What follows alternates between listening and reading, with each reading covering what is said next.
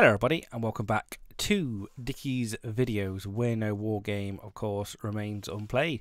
Further ado, here we are again with another rendition of what is on my desk. This is the portion of my channel where I show you what I'm painting on my tabletop. So here we go. We are, of course, this is my battle companies. I'll show you my goblins that I've just painted as well in the next video with my Dead of Dunharrow. I think the Dead of Dunharrow, I think it is. So this is my next battle companies. If you guys know what battle companies, it's of course a skirmish version of the strategy battle game, which we still play to this day at my club. And this is my next little project. So I think there is 1, 2, 3, 4, 5. I think there's 20 altogether, and you get a mix of shields, spears, and things. So it makes them really, really, really, really good.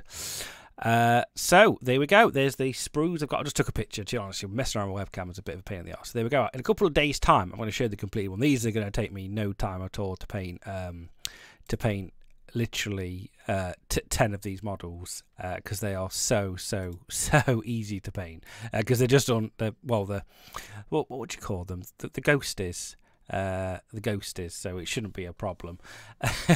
So there we go. That's the 10 of them.